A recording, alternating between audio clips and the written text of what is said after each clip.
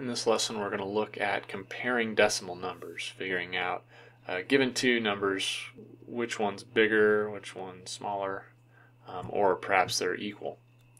So the strategy that the book gives, and I think is a good strategy, is to take the numbers and stack them on top of each other, lining up place values and decimal points. And then starting at the left, we're going to compare each value one by one until you reach one that's not the same. And then finally, once you get to that place value, the number with the larger digit is larger.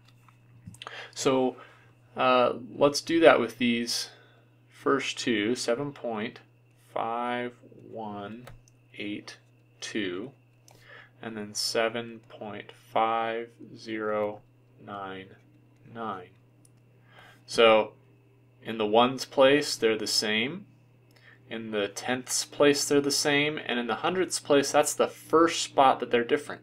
And in that place value, 7.5182 has the bigger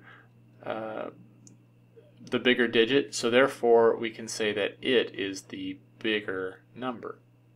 Notice it doesn't matter that for the next two digits the other number has the larger digit. That doesn't matter at all. We only look at the very first place value in which they differ when you're going from left to right.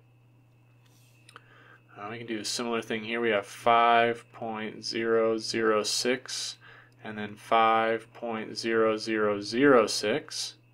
So they're the same here, they're the same here, they're the same here. They first differ in the thousandths place, and obviously 6 is bigger than 0, and so 5.006 is a bigger number than 5.0006.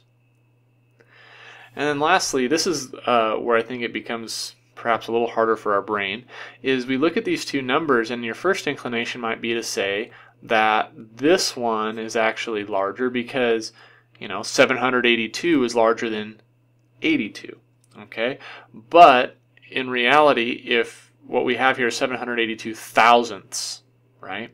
And so if you wanted to say this as thousandths, you could say 10 and 820 thousandths. Okay, another way to think of the reason that this number is larger is, since this ends in the hundredths place, the fraction that goes with this decimal would be 82 over 100, right? Where this one would be 782 over 1000. Now if I give you the chance, would you like to get 82 points out of 100 on a 100-point test, or would you rather have 782 points out of 1000 on a 1000-point test? I think you would clearly choose the 82 out of 100, right? You understand that that's better. And also, using the same strategy we did in the previous two, lining up place values and following those rules, the first place these differs in the tenths place, and the 8 is bigger than the 7, so 10.82 is definitely bigger than 10.782.